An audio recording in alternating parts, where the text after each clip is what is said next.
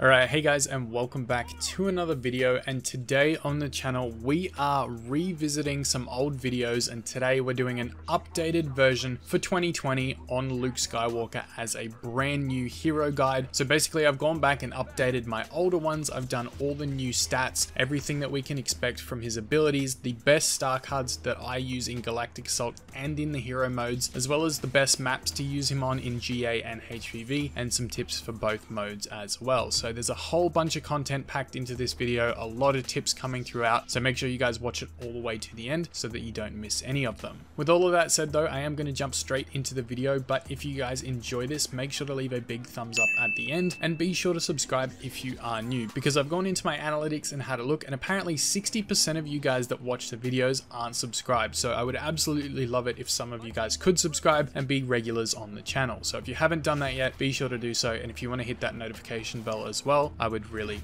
appreciate it. Anyways, let's jump into all of the details, starting off with Luke's base health, which is 750. And for a lightsaber hero, this is kind of about the average health. Around about 750 is normally the mark. 700, 750, and then you've got your stronger heroes like Vader that go up over 800. His health regen rate is 100 health per second, so when you've taken damage, he can regen that 100 health every single second with a max health regeneration of 200. The regen delay after taking damage is 2.7 seconds, so you are going to have to wait that time until you can get health back. So if you can keep that in the back of your mind when you are taking damage, if you start to get low and you need to retreat, just know that you've got pretty much 3 seconds until that health does start coming back. In terms of run speed, Luke is the fastest hero in the game besides the droids. His sprint speed is 8.6 meters per second, and this is purely on foot, no abilities, no anything like that. A lot of people think that Darth Maul is faster because of his spin ability, but we're talking just running, and I'm pretty sure the droids are actually faster, but in terms of like humanoid characters, Luke is the fastest on foot. Moving into some of the damage numbers for Luke, his damage from in front of an enemy is 130 and 160 from behind. In terms of Luke's stamina, he can swing 10 times before running out, although if you equip the Jedi Fighter star card, he can swing up to 16 times, and we'll talk about that card a little bit later when we get to the heroes vs villains section. Now, a lot of you guys probably already know this, but Luke has one of the fastest swing speeds in the game, coming in at 2.15 swings per second, and anyone that has come up against a swing spammy Luke player knows just how dangerous they can be if you let your block down just for a couple of seconds. They can wipe you out very quickly, so make sure you guys are aware of this, both when you are playing Luke and also when you're playing against him.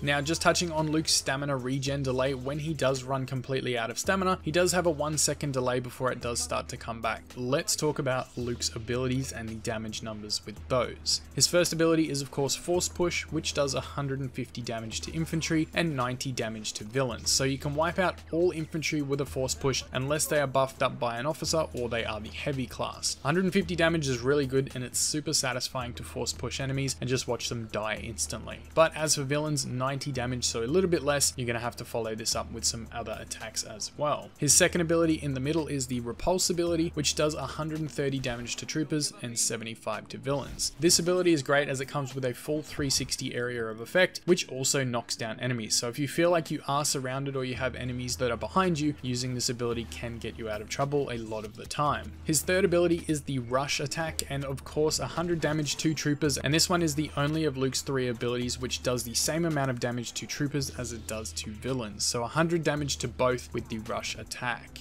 Moving on from the damage numbers though, let's talk about the best Galactic Assault star cards. Now keep in mind, these are the best cards that I personally find useful when I'm playing Galactic Assault. I'm sure if you go and watch a lot of other channels, they may recommend other cards because that's what they find best. These are the star cards that I find best, so try the loadout out yourself and see if you like it and let me know. The first card that I like to use is Intensify. This card gives you bonus damage with every trooper defeated, or 200 damage to heroes, which gives you a max of 36 extra damage. Now remember, we did mention before with the Intensify star card, you can do up to 166 damage in front and 196 damage from behind, which is almost a one-shot on a heavy trooper from the back. The second star card I like to use is Extended Push Reach, which gives you a 30% increase to the area of effect of Luke's Force Push. I like using this card especially in Galactic Assault because there's a lot of times where you're out in the open, and not having that extended Force Push area of effect can get you into a little bit of trouble. Now I use this in a lot of situations, especially when there's a decent distance between me and an enemy and I have to run in a straight line towards them. Having this increased area of effect makes it much easier. It gives me less distance to close in before I can actually hit them with it, and it helps me to take less damage by doing so. Now, the third star card I like to use for Galactic Assault is called Rush Immunity. Now, I don't see a lot of people using it, but it's personally one of the cards that I find best in Galactic Assault. This gives a 15% damage reduction for 3 seconds after using the Rush ability. Now, I like to use this as an escape tactic and also when I'm pushing large groups of enemies, because I do get that extra 15% damage reduction. Now, for example, if I start to take damage from enemies and I'm trying to retreat, using a quick rush, then dashing side to side and then using a rush again is going to give me a decent amount of time with extra damage reduction. So if those enemies do manage to hit me, I'm going to take less damage overall, especially when I'm running really low on health. It can be super helpful. Not only can it do this, but also when pushing groups of enemies, when you use like a rush to a repulse combination, this can be also helpful getting that damage reduction if you're being shot from all sides, just in case your repulse doesn't actually reach one of the enemies that are around you. Now, flipping the script, let's talk about the best star cards that I find for heroes versus villains. Again, this is my personal opinion. It might be different for you, but test them out and see how you go. The first card is again Intensify for that bonus damage. I don't need to explain that one again to you guys. The second card I like to use is called Jedi Fighter. Now, this star card drains 35% less stamina when attacking or deflecting blaster fire. I think having more stamina in the hero modes is crucial. I think it's really important to be able to attack longer, block longer, do all of those things, because a lot of the time you are going to be in saber duels where you have someone that's blocking for a long time, especially if you're going up against someone like a Darth Vader. They are going to be blocking for long periods of time. So you need to be able to have that stamina so that when you're dashing around them, trying to get behind them, and you're using multiple swings at a time, this is just going to last that much longer when you're attacking. And vice versa on the other side when you need to block for a long period of time. The third star card, I usually alternate between two different cards. I'll either use the Extended Push Reach, which is what I was originally using in Galactic Assault as well, and then the Epicenter star card. Now, Epicenter gives 40 bonus damage within half of its radius to enemies. I like to use the Rush attack with a Repulse combination because the Rush can get me behind the enemy, and then I'm still close enough to get the 40 bonus damage when I use the Repulse. In saying this though, there is another loadout that you can use, which is Intensify, Extended Push Reach, and then the Stronger Push card, which gives you further knockback effects. I tend to use that loadout when you're on a map that can push enemy heroes off the edge. Things like Camino or the Capital Ship Interior, those maps are really good for doing this because you can actually launch them off the edge and get easy kills. So sometimes having a stronger force push is really good in that situation. So sometimes that is a loadout that I will use as well. In terms of the best maps in Galactic Assault to use Luke on, I find that Endor, Kashyyyk, and Takodana are my favorite 3 maps to use him on. Endor is just such a long map, and the final phase is just a field day for Luke. A lot of you guys will be watching the gameplay in the background, which is where I got my highest kill streak with Luke, which was 93 kills, and it was on Endor. So there's a lot of opportunity on that map for you to do well with him, just because it is so long, and there are a lot of great places where Luke can be successful. Kashyyyk as well, being one of the longer maps and having the trees to hide in behind, this can be great. You are of course on the defending side though, so you will have to play a little bit more passively as opposed to Endor. And then Takodana, again, it's a defending map. However, the first phase is really a good way to rack up kills. I've personally gotten 35 to 40 kills in the first phase multiple times, and then unfortunately the rounds have ended. So you can imagine if that does go on to the next couple of phases, how much potential Luke has on those maps. So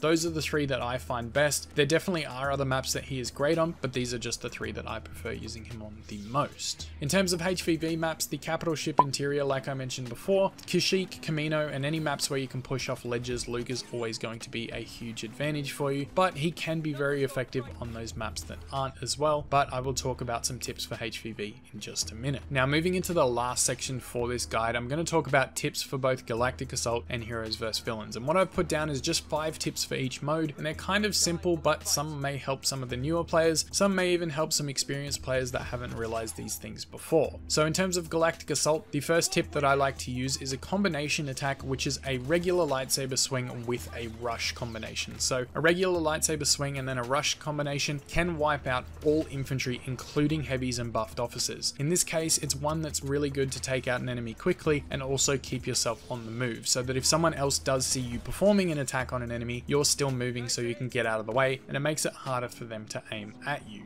The second tip I want to talk about is a rush to repulse combo. This one's great when there's multiple enemies grouped up near each other. Using a rush can damage some of the enemies around, and then a repulse again gives you that 360 area of effect, which is going to finish off anyone that you've hit with that rush ability, and also knock down anyone that you might not have hit with the rush ability. So it's a good all-around combination to use when there are groups of enemies. The third tip I'm going to give you for Luke is when using the force push ability, jump before you use it. Not only does this make for easy follow-up attacks, it also gives you a better chance of the ability registering when hitting an enemy. Sometimes when you use the force push ability, little bumps in the map or different heights of the ground and things can affect the performance of Luke's force push, sometimes allowing it to not register. So it's definitely an advantage to use a jump and then force push down on enemies, giving you a better angle of attack. The fourth tip that I'm going to give you guys is to play around objective points, as teams will run towards that and it makes for really easy kills. In terms of Endor, for example, running towards the objective points where the ion cannons are spawning in, this makes for a great spot to kill enemies because they are going to be running towards that, so they can shoot it at the AT-AT in the second phase. So keeping around this area, you know there's going to be enemies coming around.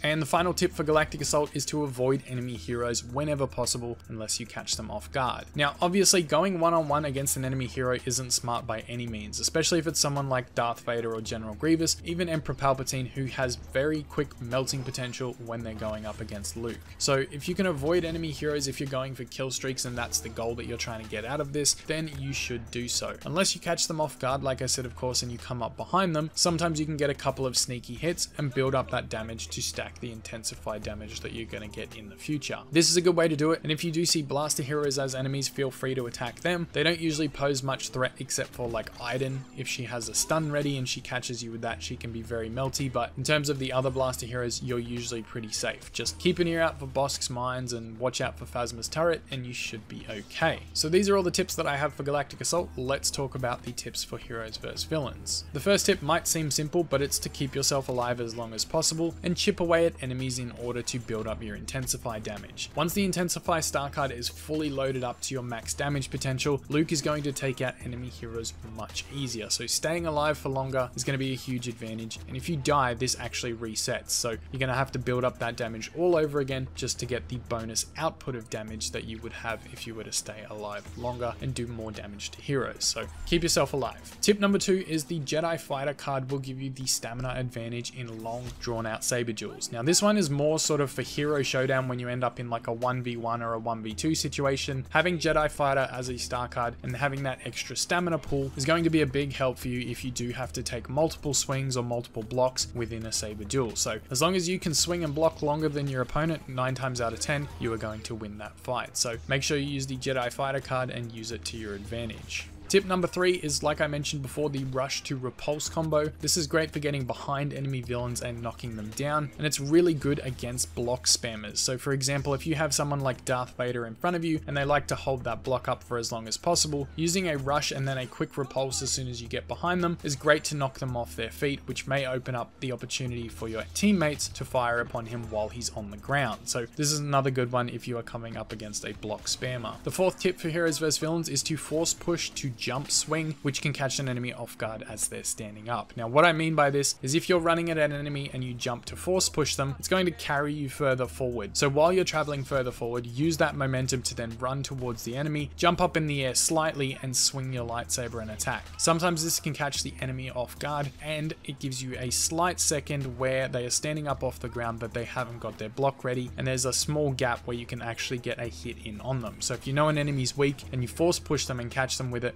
run towards them, jump up in the air and swing your lightsaber at them. Sometimes you'll catch them, it just takes really good timing. And the fifth and final tip, which is again a pretty general one for heroes vs villains and hero showdown, play around your teammates. Don't go rogue, don't try and be the hero, don't run into the full enemy squad and die. This isn't going to help your team at all. Make sure you stay around them, play together, and you are going to win a lot more fights. So guys, that is everything I have for this Luke Skywalker hero guide. I hope you guys enjoyed it and I hope you got a few useful useful tips out of it. Some of you more experienced players probably know most of the tips that I have given out, but some of you new players might not have, so I hope it did help you anyway. But with all of that said, that brings this video to the end, and I am going to get out of here. But before I do, I would appreciate it if you do leave a big thumbs up like I mentioned at the start. It really helps out the channel, and if you could drop a comment down below as well, I would really appreciate that too. Anyways, I'm going to get out of here now. Thank you all for tuning in today. I will see you in the next video, and may the force be with you always.